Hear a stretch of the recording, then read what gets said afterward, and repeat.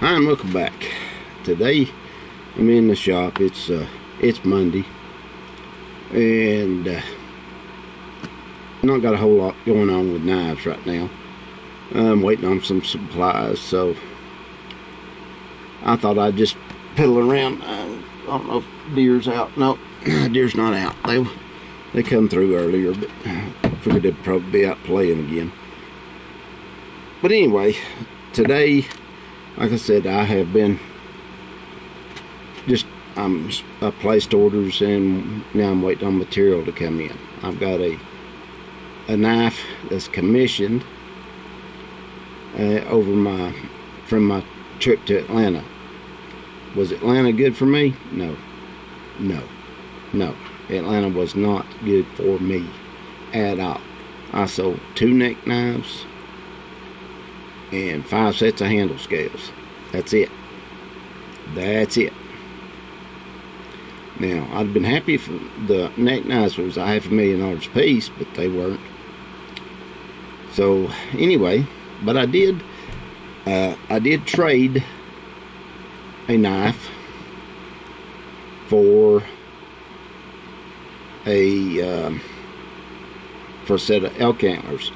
And the feller's supposed to cut them up and send them to me, so hopefully he will, because the knife's he's already got the knife.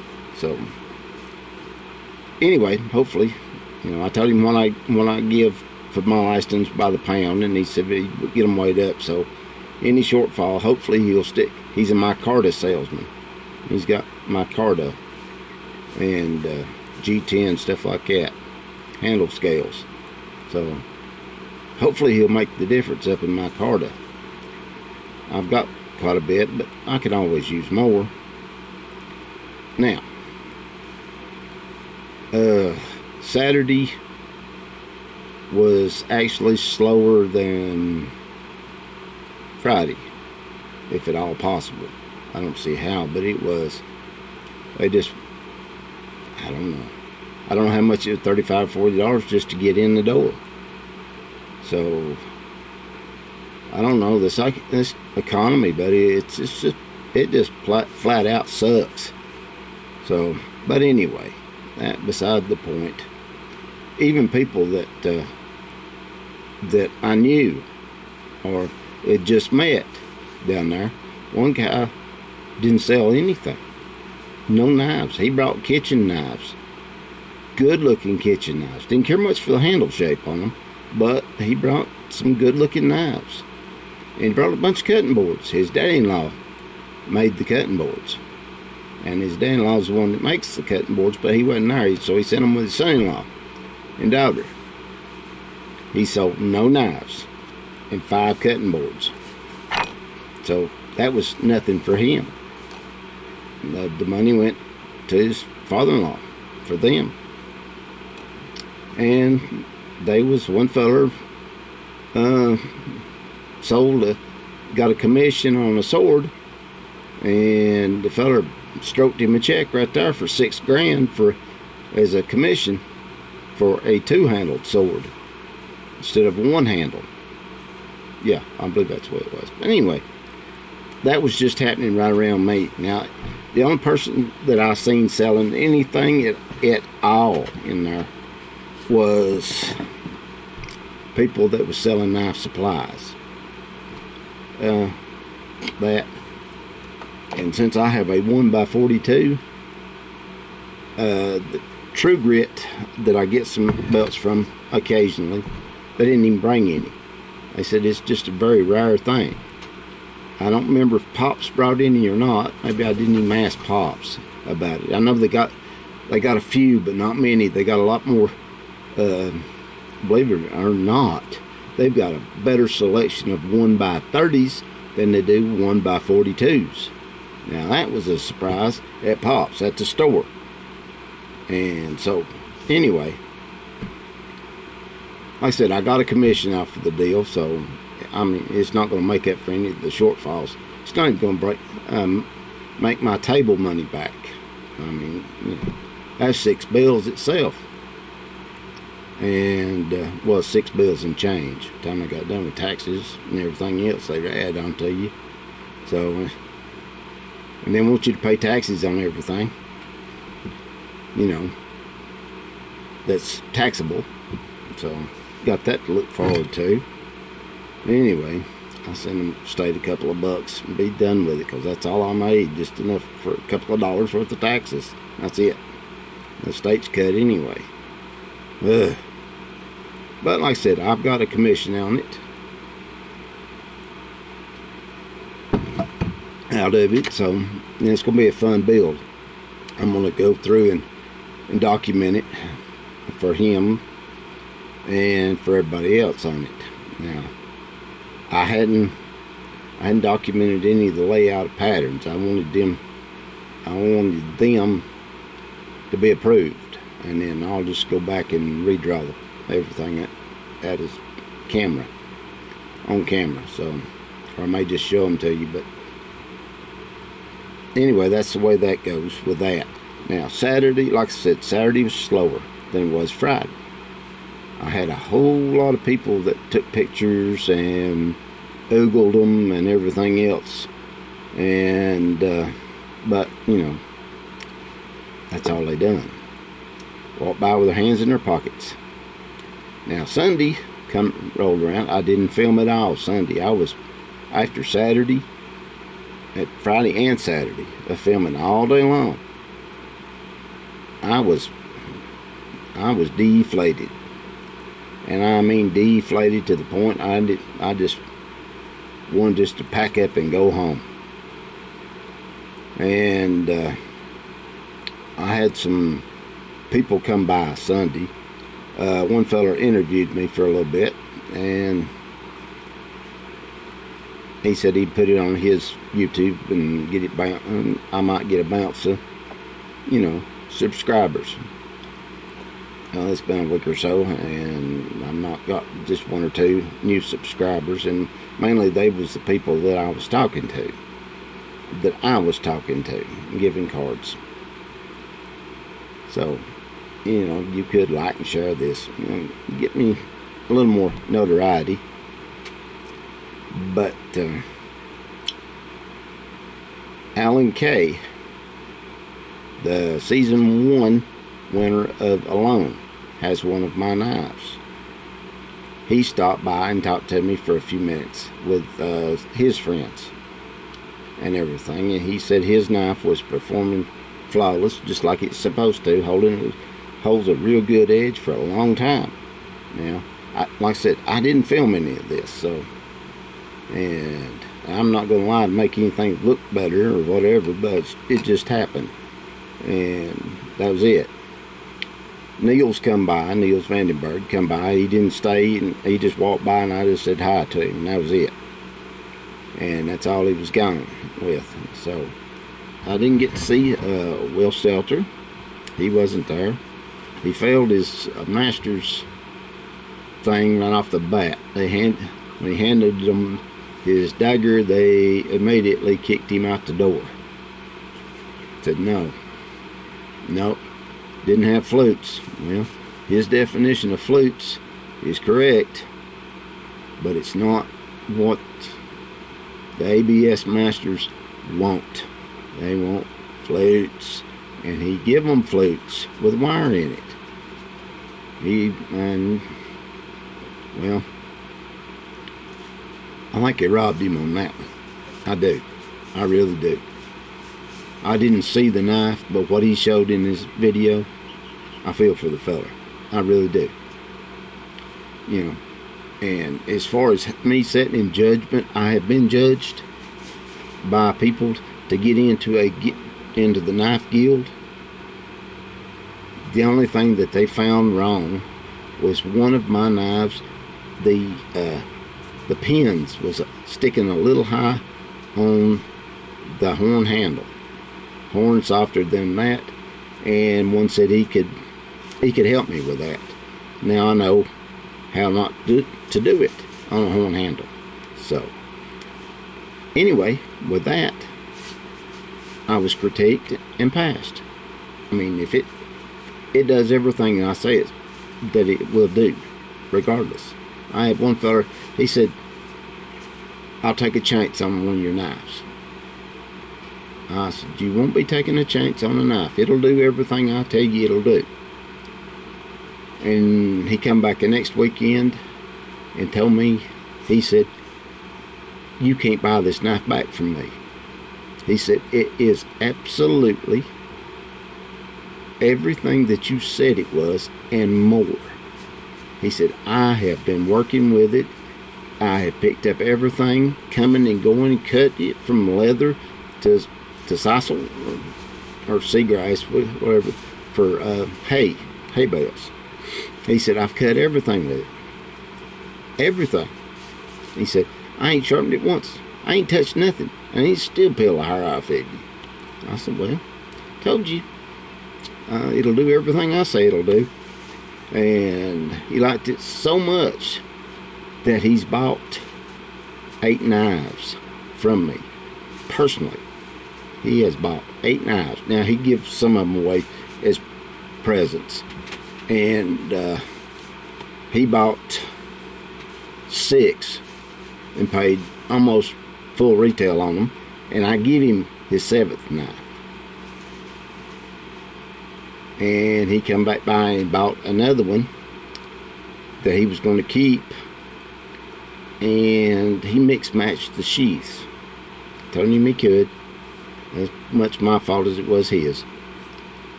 So he got a knife, he got a sheath he liked, he got the knife he liked.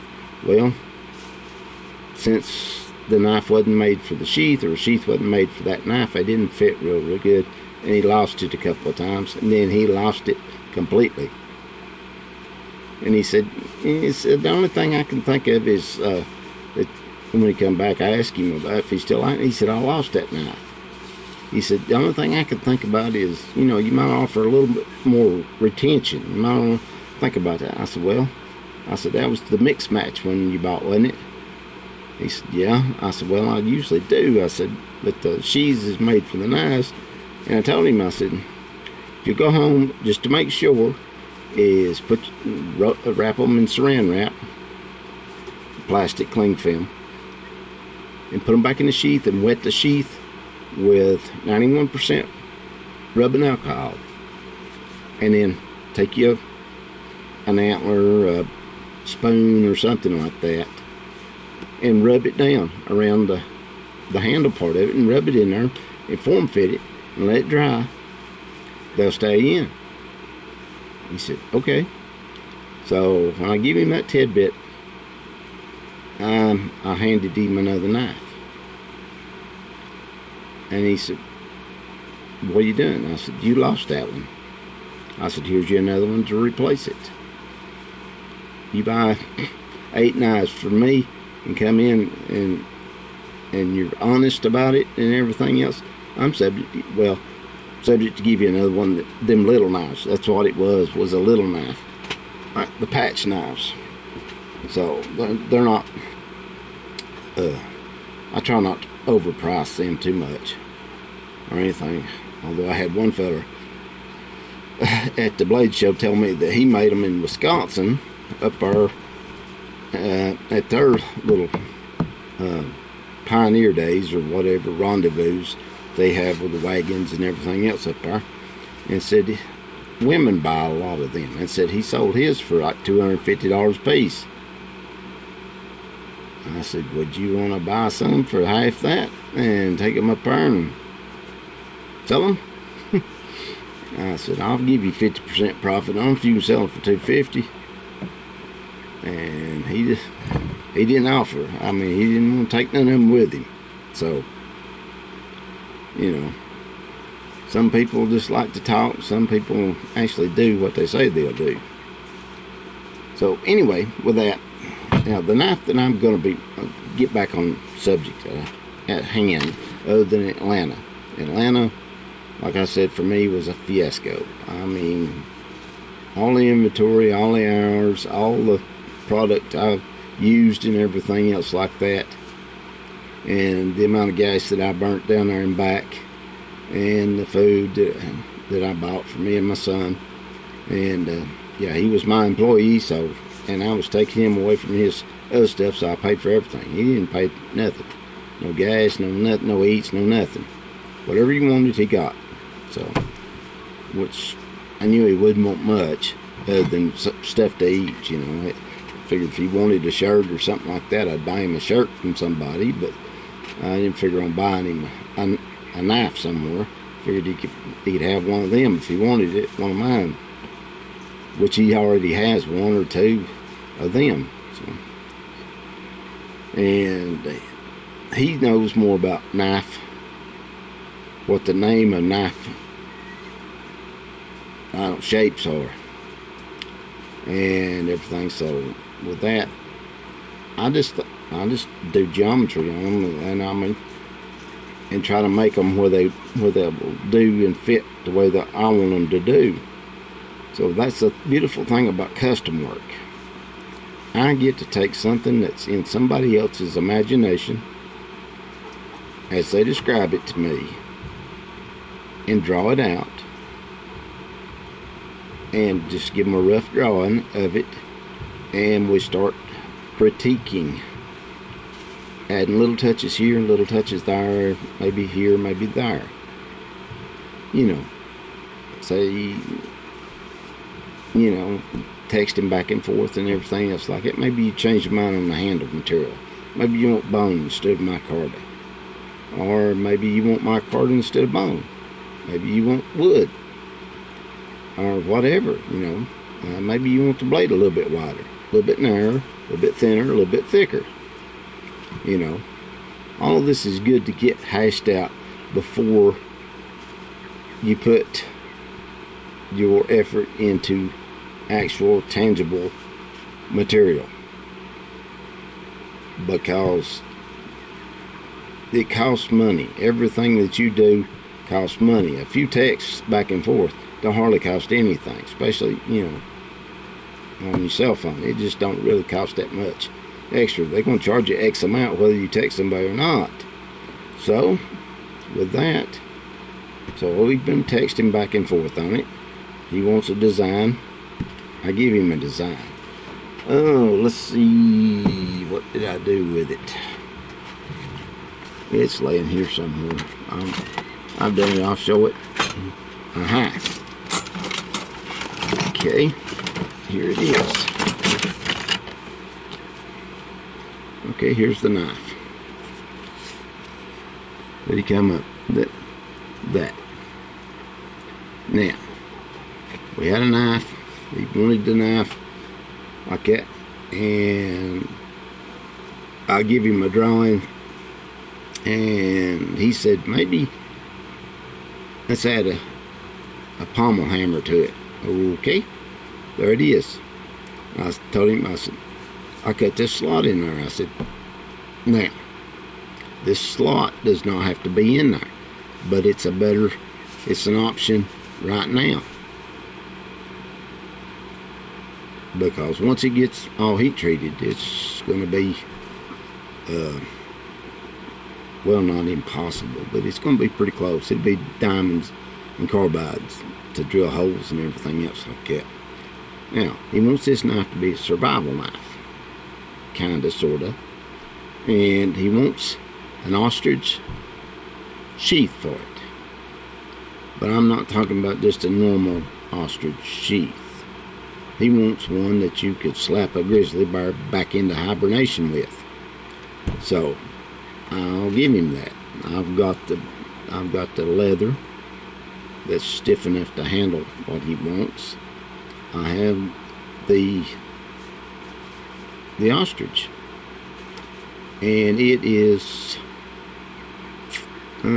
it's black, or it's gray, but it's the same I've been using. I've ordered it a couple of times in black, and it still shows up and it's like it's gray. So kind of not like an elephant color, but it is definitely grayer than it is black, but you can see the black in it. And what I'll do is I will take beeswax. I'll take my own blend of water sealant that I have right there. that I do most of my, not all my sheaths, but most of them, I will do in this. It's, yeah, I've got it up like that. Now, this is not went rancid or anything. It's got a halfway decent, pleasant smell to it. Halfway decent. It's not the best smell. I mean, I wouldn't want to wax my mustache with it. But anyway, it's made out of 4 ingredients. This wax here is made out of 4 simple ingredients, and it's after lunchtime, so you've probably had 3 of them today, probably, and already that you've eaten. So, and you don't know that you've eaten them. That's the thing about it. That's the way this stuff is. And so it's all natural. I don't want to eat it, but because this is dirty. I've been rubbing everything in the world with it, and it lasts a pretty good bit. But I'll buff it up. I'll put it on the ostrich to make it a little tougher. So when I get the steel, I'll get it cut out. It'll be a stock removal knife. Hands are hurting, wrist is swelled up, so the hammering is almost over with for right now till I get this something done with it. So whether I get my wrist shortened or get the ligament fixed, pulled back, and put in its place. If I get it fixed, they said 6 weeks. If they cut all that stuff out and take it out and shorten my arm, shorten my wrist by about 3/4 of an inch, that you know, it'd be 6 weeks. If I done went the route with the ligament, it'd be 6 months before they'd ever let me touch anything with my right hand, because ligaments take a long time to get there, to heal and attach back properly. So anyway, with that, that's what I've got. Gonna end this video. I know it's a darn long one, but I thought I'd add that you know, how I done in Atlanta. And will I go back? Yeah, they've already sent me an application for next year. They put me in the little room, and there's a lot of people didn't know they had a big room, and there's some that stumbled in there didn't know they had a small room. So, till next time, this is Bobby Shields saying, God bless.